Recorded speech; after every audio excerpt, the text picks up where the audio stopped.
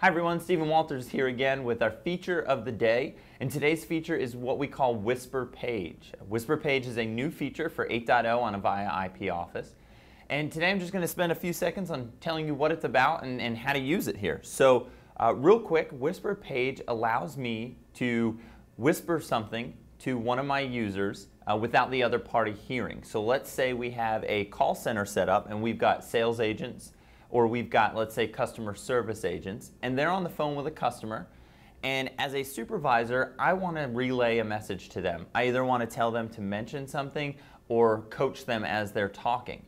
So I can utilize this Whisper Page feature basically to barge into the conversation. I can hear both parties on the conversation, but Whisper Page allows me to say something to only one party, to the party that I'm whispering to, which would be our internal extension. So I've got a setup here. I've got the phone that's going to represent the supervisor, and then I've got the two phones that are going to represent the conversation going on. So why don't we first zoom in and I'll show you what it looks like here on the set. Okay, great. So now you can see that the Whisper Page has been programmed by my administrator to my handset. This is going to allow me to actually utilize this. There are some restrictions that you can set up as an administrator as to who can be intruded and who can't be intruded on. So that's something you'll have to talk to your administrator about.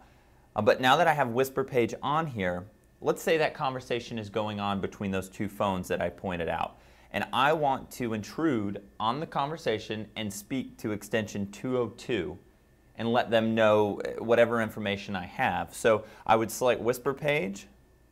It would ask me to put in the extension, so we're going to put in 202.